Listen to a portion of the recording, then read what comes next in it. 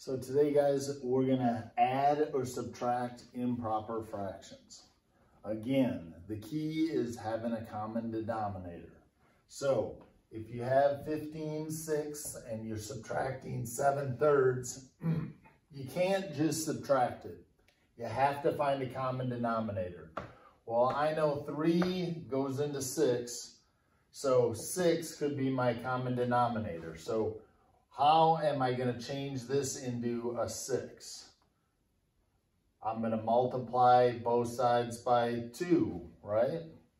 So whatever I do to the denominator, I have to do to the numerator.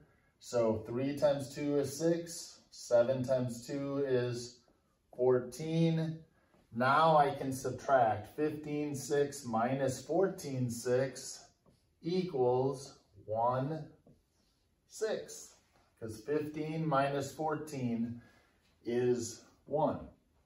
That's all you have to do. Find a common denominator. Same with this problem down below. I have 24/10. That's an improper fraction. And I'm adding it to 13/5. Again, okay, they both go into 5 or they both go into 10. I'm going to make this one a 10 because that's easier, I think.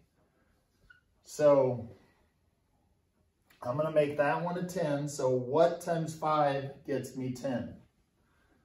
Yeah, 2. Again, whatever you do to the numerator, you have to do, or the denominator, you have to do to the numerator. Okay, so 13 times 2 is 26. So I have 26/10, and I'm adding that to 24/10. So that would be a total of 50/10 as my improper fraction.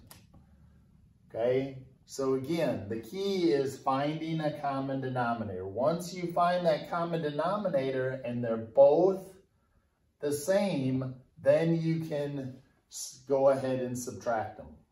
All right, guys, have fun doing your problems on adding and subtracting improper fractions. Bye.